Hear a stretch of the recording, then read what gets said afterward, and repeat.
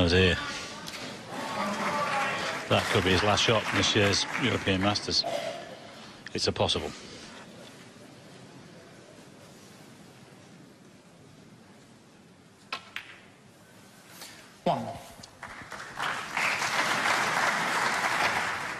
Well, with the Reds pre-split, and they're lovely the way they're placed. If O'Sullivan's going to make a sizable break to finish off, what an opportunity here. Yeah, it wasn't easy for Mark. Hampered over the green there. But Ronnie will be trying, well, 100% here to nail it at this this visit. You know, if Mark starts coming back at him 3-2, you never know, it might be into a decider. So when you get the opportunity like this, you have to try and kill off the match if you can. And to be honest, Ronnie's one of the best in the game at doing that. That's why he's won so much.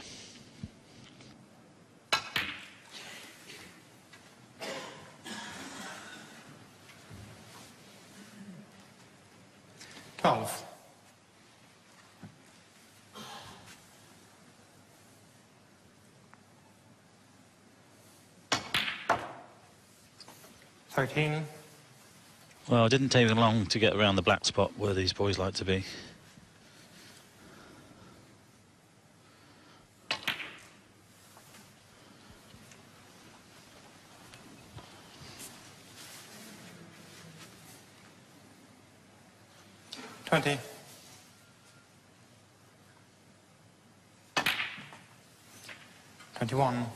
Little cannon on the left-hand red here would be perfect.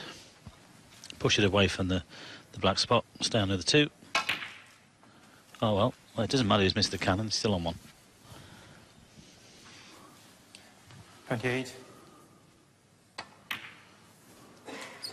29.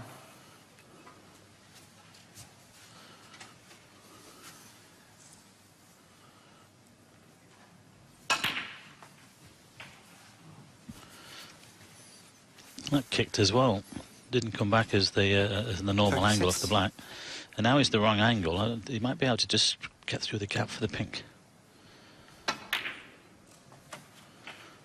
Snookered himself. 37. That's not good. He's got the green. Won't be best pleased with that one. Well, he's been disciplined all match. Now, does he play the safety or does he chance his arm with the green? I think it's going to be the latter, isn't it? The way he's looking at this. He's had a look at the angle, Phil. I think he's going for the green here. Oh, has he changed his mind now? Yep, I think he's having a go at this.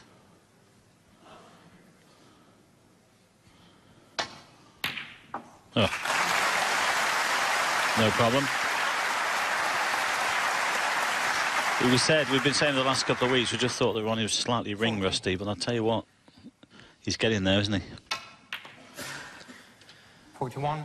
He is, and this isn't the easiest of tables. Well, he generates more spin than anybody on the cue ball, with lack of effort, really, with the superb cue action that he has. But I don't know, this just looks a bit lumpy, this table, a bit heavy. 48. But there is a refit overnight, as I've mentioned. Yes, the strange thing is it seemed to play perfectly adequately this afternoon, as evidenced by the number of high breaks compiled.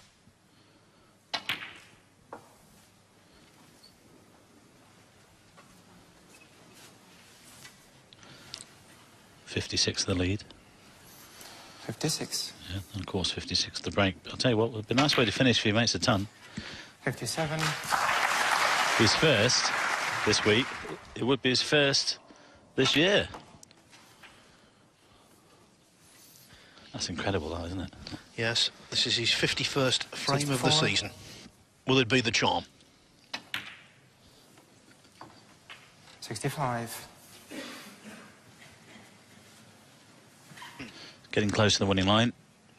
In fact, this is in frame and match ball, and he won't miss this one to the middle. So this vast crowd in here, the Circle, Globus and Bucharest, knowing that Ronnie O'Sullivan 72. is going into the last 4.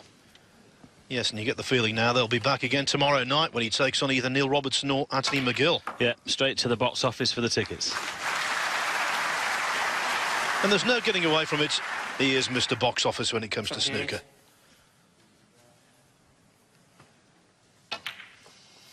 79.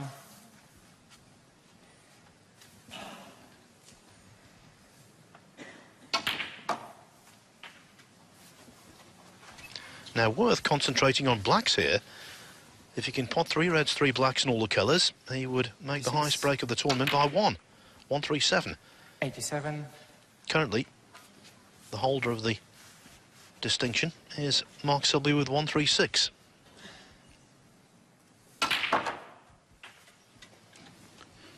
Well, you have to power that in to get the angle. The only danger here is that you might push the red to the cushions. Oh, well, he's gone for the pink, so he can only make a 136.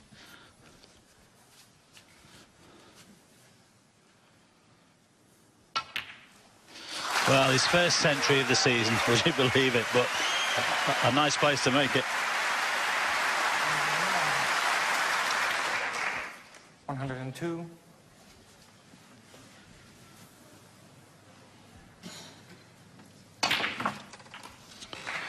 $825 career centuries now. If he keeps playing, Phil, there's no doubt I think he will pass the 1,000 mark, you know. 109.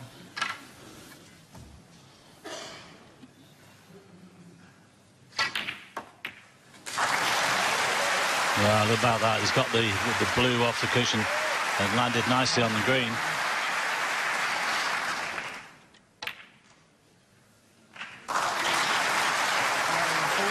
He's a joy to behold. Never been one like him before. Might never be again. 118.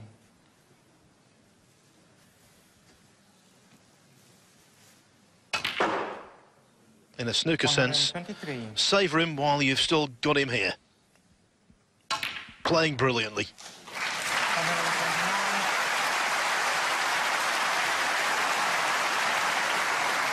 Well, the black to level up with Mark Selby, then take half the prize away from him. Oh, what a pity. Selby's happy, but so too is Ronnie O'Sullivan. Finished with a flourish, a 129 break, and this very sizable crowd in Bucharest, Romania, have just seen a genius in action. Before that, it wasn't brilliant stuff from O'Sullivan. He was doing enough. But what a way to conclude the match.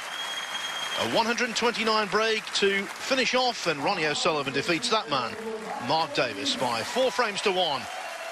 For O'Sullivan, the semi-finals beckon.